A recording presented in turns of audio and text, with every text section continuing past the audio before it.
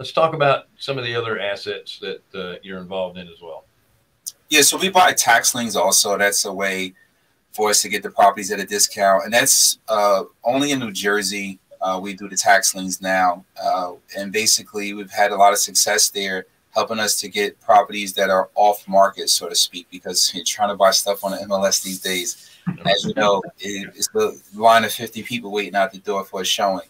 So the tax liens, that's a way for us to get off market properties, get it at a discount, help revitalize the area. Special tax liens auctions primarily is what we focus on, which is different than a normal tax lien, because in the municipalities that we buy these in, it requires us to rehab the property. We're not assigning them or selling them. We have to go through the whole process of foreclosing on it, rehabbing it, revitalizing it, putting it back on a tax roll, and then able to get the CO to sell it.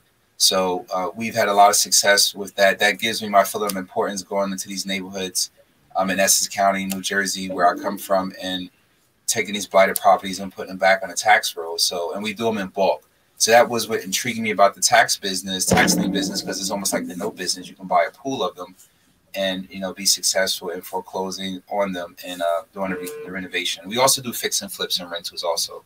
Everything is related with real estate, with what we do on the farm.